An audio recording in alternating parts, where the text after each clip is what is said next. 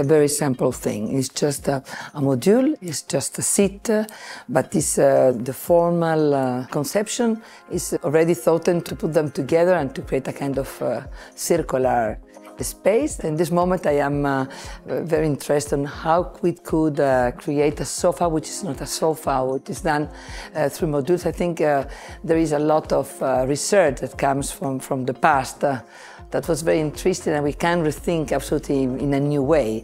Then the new way involves us into a research that has to do a lot on how it must be the base. The base is done with bioplastic or biopolymer, as we already study in the last seats we've done with Andreu World. The way we do the seat is done like an onion, then with different layers of material that you can dismantle in a very easy way. And it's a fabric which is recycled materials. Then it's getting into layers of construction and getting into materials which are circular too, and the way to play and to afford a seat with Andreu World. At the same time, we are introducing the Oru collection. We began the last year, but it's never been shown in Milano. And then the approach to certified wood that this company is doing is coming in a strong way. And there are tables, there are the seats, there are the armchairs.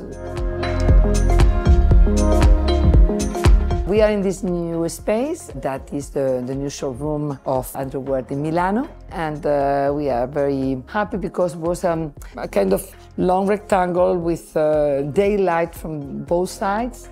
And then we were working a lot with the light, with the natural light and the artificial one that is coming from the walls. For example, there is a rack in this entrance done with a recycled plastic. We working with this new compact kind of stone in the floor. We are working always with those panels or filters that are done in wood. Just 3 or 4 elements on the grid in the ceiling, which is an aluminum grid that I think is working very well in this kind of a space. Then all these elements, they are creating, I hope, a nice also kind of domestic landscape to introduce all the collection of Andreu.